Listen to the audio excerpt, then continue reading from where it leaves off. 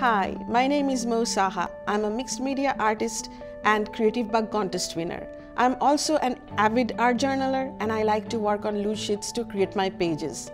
You may wonder, how does she keep those loose individual sheets organized?